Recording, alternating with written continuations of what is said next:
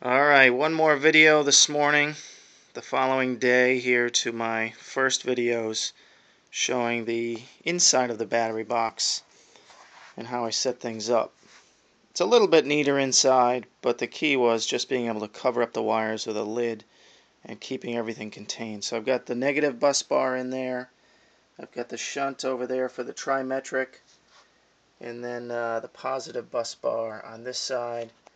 And then there's a fuse down there, the yellow fuse for the trimetric. So everything is hooked up there. Just fairly early in the morning here. Got about 12.9 amps coming into the batteries. And nothing else has really changed since yesterday. So this was just an update to show the finished product of the battery box, the insides anyway. And then the next project here will be getting all of these things mounted on the wall on a piece of plywood or eventually a cabinet. All these other wires happen to be extension cords going off to other parts of the house to run things. The refrigerator over there on the orange cord when I want to.